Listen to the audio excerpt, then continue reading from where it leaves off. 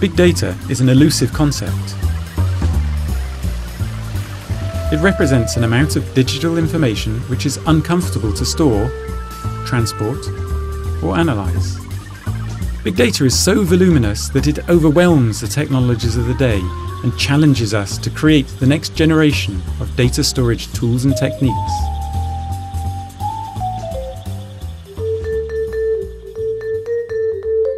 So big data isn't new.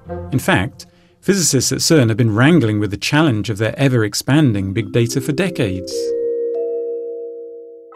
50 years ago, CERN's data could be stored in a single computer. OK, so it wasn't your usual computer, this was a mainframe computer that filled an entire building.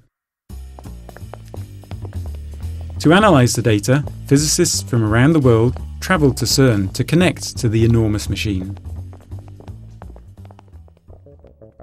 In the 1970s, our ever-growing big data was distributed across different sets of computers which mushroomed at CERN.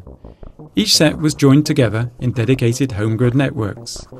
But physicists collaborated without regard for the boundaries between sets, hence needed to access data on all of these. So we bridged the independent networks together in our own CERNnet.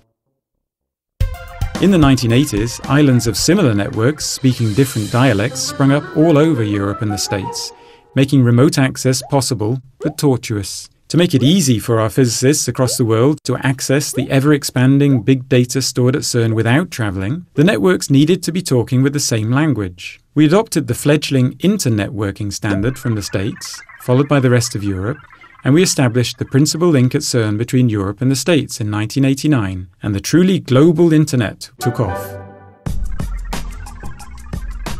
Physicists could easily then access the terabytes of big data remotely from around the world, generate results, and write papers in their home institutes. Then they wanted to share the findings with all their colleagues. To make this information sharing easy, we created the web in the early 1990s.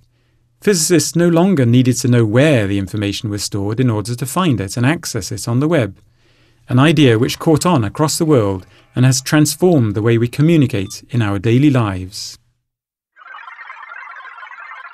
During the early 2000s, the continued growth of our big data outstripped our capability to analyse it at CERN, despite having buildings full of computers.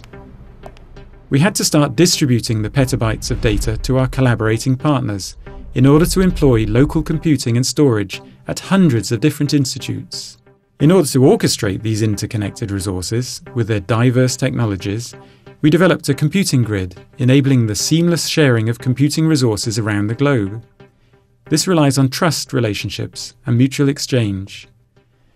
But this grid model could not be transferred out of our communities so easily, where not everyone has resources to share, nor could companies be expected to have the same level of trust. Instead, an alternative, more business-like approach for accessing on-demand resources has been flourishing recently, called cloud computing, which other communities are now exploiting to analyse their big data.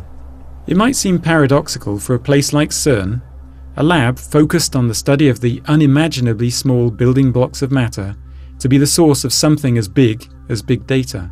But the way we study the fundamental particles, as well as the forces by which they interact, involves creating them fleetingly colliding protons in our accelerators and capturing a trace of them as they zoom off near light speed. To see those traces, our detector, with 150 million sensors, acts like a really massive 3D camera, taking a picture of each collision event at up to 40 million times per second. That makes a lot of data. But if big data has been around for so long, why do we suddenly keep hearing about it now?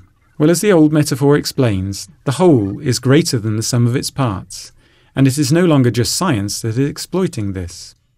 The fact that we can derive more knowledge by joining related information together and spotting correlations can inform and enrich numerous aspects of everyday life, either in real time, such as traffic or financial conditions, in short-term evolutions, such as medical or meteorological, or in predictive situations, such as business, crime or disease trends.